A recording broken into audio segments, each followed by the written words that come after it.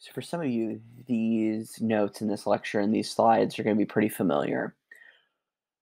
It is a similar lecture that you took notes over in 8th grade on Jackson's presidency and what he did.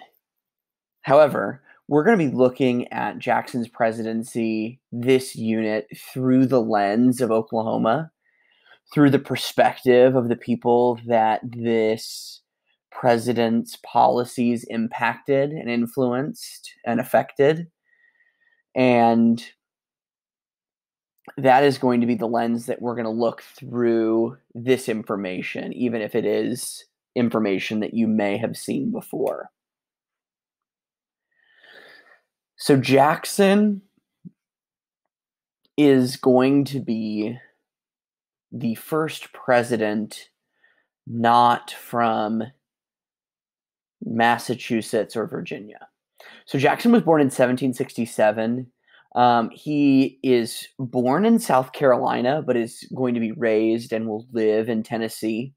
As we spoke about a little bit yesterday in class, the portion of the middle, Midwest, South part of the United States is going to grow pretty significantly. From really the get-go, there's going to be a group of people that are going to move west pretty quickly after the United States gets its independence from Great Britain. They're going to move west of the Appalachian Mountains into what we would consider the Midwest today. The significance, again, of Jackson being from Tennessee is that he is going to be the first president not from Virginia or Massachusetts. He's a military man, and he becomes famous for his victory in the Battle of New Orleans during the War of 1812. So he will actually be in charge of the Battle of New Orleans, which is why in New Orleans there's a statue of Jackson in the center of the city. The Battle of New Orleans will actually happen after the end of the War of 1812. It will be one of the battles that is fought after the treaty had been signed, but word hadn't gotten back to New Orleans that the war had ended. So he is a military hero from that war, even though the war was inconsequential to the end of the War of 1812 between the United States, the young United States, and Great Britain. So Jackson did have a political life after his military career. He's going to be a senator from Tennessee and is going to serve in the state of Tennessee's early government in many different roles. He's going to run for president in 1824 against John Quincy Adams and Henry Clay. This is a picture of, or a painting of Jackson in 1824, the year that he will run for president for the first time. So this is the electoral map of Jackson's election with the electoral map of the election between Jackson, John Quincy Adams, Crawford, and Henry Clay. So as you can see, Jackson is going to be the green, is going to win a number of the states in the South. Crawford is going to be in the blue in 1824. He's going to win Virginia, which has a ton of electoral votes. He's going to win part of New York, and he's going to win Georgia as well. Crawford is from Georgia, so this shouldn't be too surprising that he's going to win Georgia.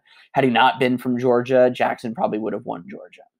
Clay is going to win what we would consider the Midwest, Missouri, Kentucky, and Ohio. He's also going to win part of New York as well. Adams is going to win the Northeast, where he's from. He's from Massachusetts. He's going to win a big portion of New York and the Northeast portion of the United States. And Jackson in the green is going to win the South and some of the states in the Midwest. Some electoral votes from Illinois, Indiana, Pennsylvania, and New Jersey. But you'll notice that even though Jackson wins the popular vote with 43%, he's going to not quite get to the 51% of the electoral vote that is needed because there are three other candidates in the race. So To win the presidency, you need over 50% of the Electoral College vote. In 1824, there were 261 electoral votes. There are 270 now. And those 270 get divided by the 50 states every 10 years through the census. So 261 electoral votes. Jackson or whoever's going to win will need more than 50% of the vote. Jackson is not quite to 50% of the electoral vote, even though he wins the majority. So if you don't receive 50% of the vote, then the vote is sent to the House of Representatives to break the deadlock. And one of the reasons why it's sent to the House and not to the Senate or to the states is because there's more direct representation in the House of Representatives. So each state has representatives based on the number of people that live there, the population. And so if you're a bigger state with a bigger population, you have more representatives than smaller states with smaller representatives. This is going to be where the tie is going to be broken. There's not a tie in this race, but if there was a tie, it would be broken in the House of Representatives. The not getting to 50% is also going to be broken in the House of Representatives. So John Quincy Adams is the main competitor with Andrew Jackson, but they're not going to either receive enough votes to win. So when the decision goes to the House of Representatives, Adams is going to be named the winner. Jackson knew that Henry Clay had used his influence as Speaker of the House to get Adams elected. Jackson is going to call this move by Clay and Adams the corrupt bargain. Election of 1824 called the corrupt bargain. What will happen is that Clay will remove himself from any contention and use his influence as Speaker of the House to get Adams elected. One of the reasons why it becomes a corrupt bargain is that Adams will then name Clay his Secretary of State. If you become Secretary of State in a lot of ways, you have enough experience to then run for president again. So Clay will run for president a number of times. He's going to lose a number of times, unfortunately for him. But in 1828, Jackson is going to run against John Quincy Adams, and this is the electoral map in 1828. So not only does Jackson now win all of the South, he's going to win all of the Midwest. He's going to lose the Northeast to Adams. But he's going to dominate Adams both in popular vote and electoral vote. We want to make sure that we remember this slide because this slide is going to be consequential to the Indian Removal Act in 1830 because of the support that Jackson gets from the South and Southeast. Jackson's going to win a landslide against Adams, and he's going to inherit a quote-unquote mess. Jackson is going to be receiving a country that might actually be considered a mess with a panic, a small recession that has happened as a result of Adams's presidency. He's also going to be very outspoken against Adams as a president and is a precursor with the 7th president to what will happen with the 44th and 45th president. And presidents before, where campaigning becomes not only just about what you can do, but what the other person can't do. So, what will Jackson be inheriting? Well, he'll be inheriting the tariff of abominations. So, under Adams, Congress is going to pass a huge tariff that is going to affect many Americans, most notably the ones in the South. So, a reminder: a tariff is a tax on imports, and tariffs are taxes that are imposed to protect industry in the country. So the tariff of abominations is a very large tariff that will protect American factory workers, factory owners, because it will make goods more expensive. What ends up happening is that a lot of the rural communities living in the South, they will want to not have tariffs because they want to pay as little as possible for goods that are manufactured. Because remember, the economy of the South during this time is largely agrarian or full of agriculture. and they're going to sell their products all over the world that they grow in the South, and they want to make money. And so they're going to react negatively to the tariff of abominations, because if the United States has high tariffs, there's going to be less business for them to do with other countries, because it's now more expensive to get to purchase things and to sell things in the United States because of these large tariffs. So this is what Jackson is going to inherit. And it quite frankly is a mess, because South Carolina is going to threaten to leave the United States if the tariff of abominations is not changed. So what this will lead to is the nullification crisis. So the main point of South Carolina's argument was over nullification of the power of the state to reject federal law. This is their argument, basically, that the states have power given to them by the Constitution that they can reject federal law if they want to, if they don't agree with it. It's called nullification. This, of course, is not what the Constitution set out to do. It is pretty much illegal, and Jackson is going to make sure that South Carolina knows it.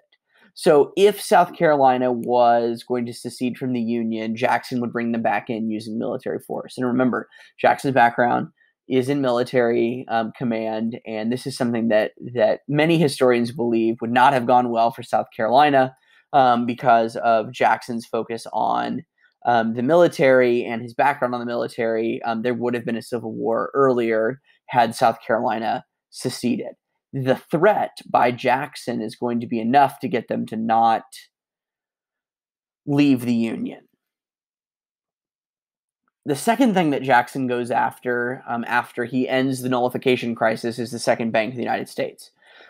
Jackson's main economic policy was decentralization. So moving things that produce money, moving those away from the control of the federal government. It's a big word. And what decentralization means is that each individual state is going to be left to their own devices to do their own thing. People, states, and businesses would have little interference from the federal government. This is, what largely many people in the United States still believe today, is that decentralization is a good thing, and the government is corrupt and shouldn't be the group of people or the body of people that control economics. And in a lot of ways that is true. In some other very consequential ways that is not necessarily true, because there are consequences to letting people do their own thing. So in an effort to spite his political opponent, Henry Clay, yes, the same guy who's still the Speaker of the House, he's not going to renew the charter of the Second Bank of the United States. This is the same bank that Alexander Hamilton is going to establish in the very beginning of the country. It's a central bank of the United States with branches all over the country. This decentralization is going to privatize banking, meaning that it's going to be going to move banking from something that the government controls to something that individual businesses control. And banking becomes a very profitable business, and it is still today. Many people do not like this policy, but there are many people who do. So people that don't like this policy are typically factory owners that live in the Northeast. Clay and Adams's people.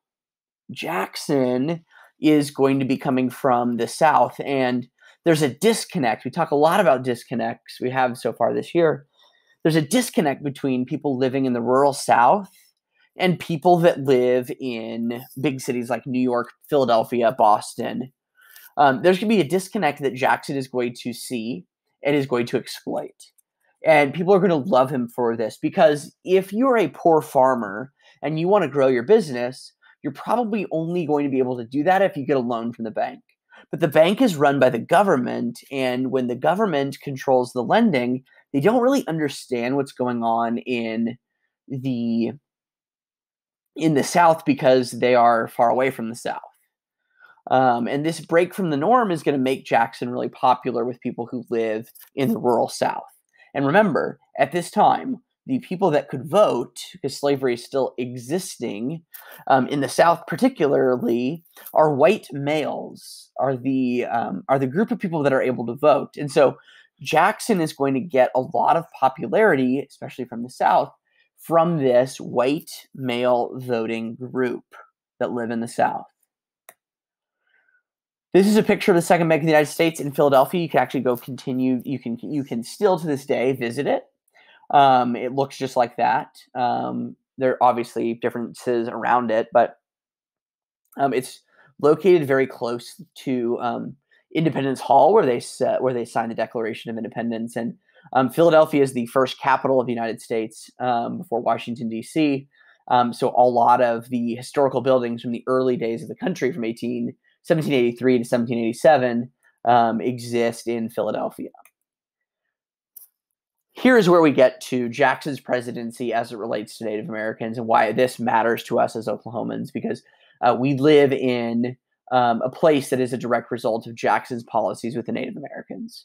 So as we are going to see over the course of the next few days, is that many Native American tribes are going to live in the southeast part of the United States. We saw this in the reading we did over the Cherokee, that they live in the southeast part of the United States.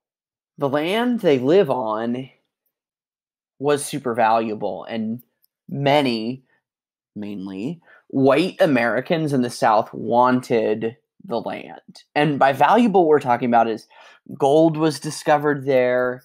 There is a big chunk of land that is available for people to live on, and that land has natural resources and has all these things. The trouble that we saw when we looked at the primary source from the from the Cherokee, is that it doesn't belong to the United States. It belongs to the Cherokee Nation. So 1830, Congress is going to pass the Indian Removal Act, and Jackson's going to sign it happily. And it's basically going to rip the previously signed treaties between the U.S. government and the 5 Native American tribes from the southeast, and it's going to essentially create a new one without any of the approval of the Native Americans tribes. It's going to force those 5 tribes, known as the 5 civilized tribes, to move to new territory west of the Mississippi River. It's going to be called Indian Territory. It's later going to be renamed Oklahoma. They are going to be forced by the military to leave their homes, their ancestral homelands, along a journey that is known as the Trail of Tears. And for many people, this experience is traumatic. It's deadly. It is devastating. It's not done with any dignity. It's basically, for many people, it's time to leave your ancestral homelands, get as much stuff as you can packed up, and get moving, because this land is no longer yours. And that is a generalization of what actually happened, and a summarization of what happened. But for many people, that is the reality of what happened. The military is going to force them off of this land. And you might be thinking, how can they do this? How can the government do this? Well, if the law changes by the U.S. government, and it's passed by Congress, so all states have had a say in it, the president signs it, there is some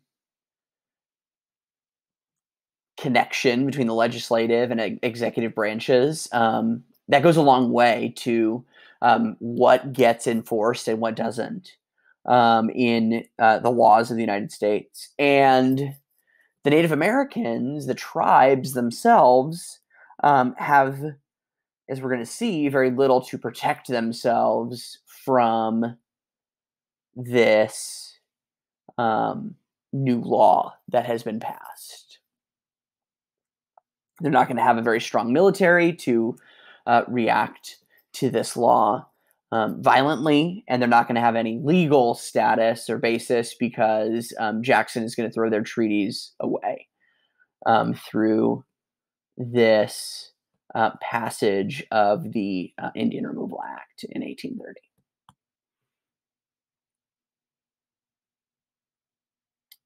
So this is a map of the Trail of Tears. It is the Map that shows the many journeys that the people who travel along the Trail of Tears venture on. The first to leave are the Choctaw in 1830. The last to leave are the Cherokee in 1835.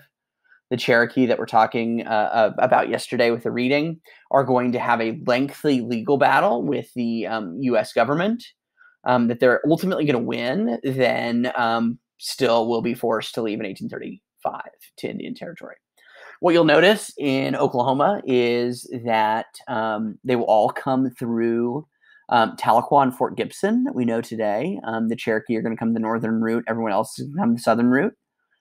The Choctaw will be in the southeast. The Creek and Seminole will be in the central part of Indian Territory. The Chickasaw will have the southwest. The Cherokee will have the north. And that will be the 5 civilized tribes in Indian Territory. You'll notice that it does not include parts of Texas. This does not include parts of the Panhandle as well. We'll talk about the Panhandle in a couple of units as we get closer to statehood. But these are the tribes, and this is when they'll be removed, and this is the journey that they'll take. Many of them, this journey takes a long time. If we were to measure this, we would see that it's many thousand miles that they have to walk, and the journey is treacherous because this is uncharted, for the most part, uncharted lands, and they'll move west at the command of the U.S. government. So this is an excerpt of a quote from Andrew Jackson about his reaction to the Indian Removal Act. The reaction by the Native Americans, like I said, the Cherokee are going to sue the state of Georgia over the law. They're actually going to win. The Supreme Court is going to rule in their favor. Chief Justice John Marshall is going to declare that the Indian Territory is admitted to compose a part of the United States. He's going to affirm that the tribes were domestic dependent nations. So they are dependent on the United States, but their relationship to the United States resembles that of a ward to his guardian. So they live in the United States, their land is in the United States, but they get to act relatively independently. Marshall is going to deny Indians the right to court protection because they're not subject to the laws of the Constitution. However, because they are a distinct political entity, they are capable of managing their own affairs. So they are independent to manage their own affairs. They don't necessarily have to follow the laws of the United States. And this is what the Supreme Court's going to affirm in 2020, that it will be under the legislation of the tribes to handle their own affairs.